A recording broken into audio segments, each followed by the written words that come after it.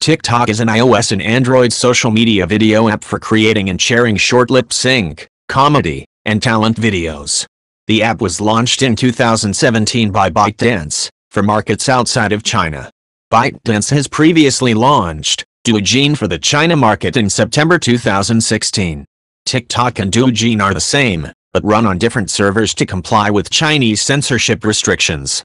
The application allows users to create short music and lip-sync videos of 3 to 15 seconds and short looping videos of 3 to 60 seconds. It is popular in Asia, the United States, and other parts of the world. TikTok is not available in China and its servers are based in countries where the app is available. In 2018, the application gained popularity and became the most downloaded app in the US in October 2018. As of 2018, it is available in over 150 markets, and in 75 languages.